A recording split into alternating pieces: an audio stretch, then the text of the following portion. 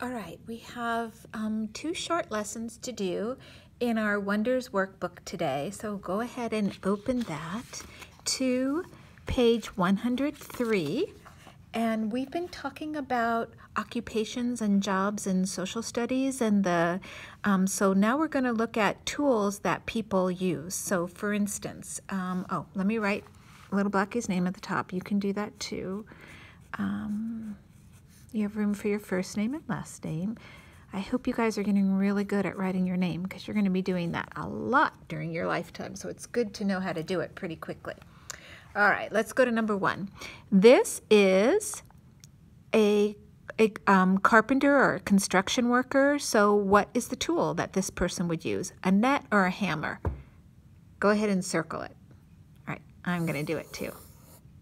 Number 2, that is a veterinarian. What type of tool does a veterinarian use? A rake and that is called a stethoscope, okay? And you can even see she's got that around her neck. The last person here is a chef. So what's going to be the best tool for the chef? A needle or a pot? And you can see he's cooking carrots, probably getting ready to put those in a pot to braise them or boil them or something delicious, I hope. All right, so then turn the page.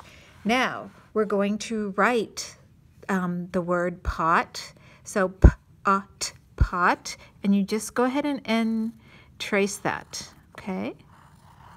These are really pretty simple words. The next one we're going to write is on, on. Go ahead and write that right here.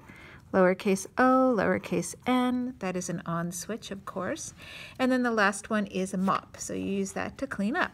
Op, mop.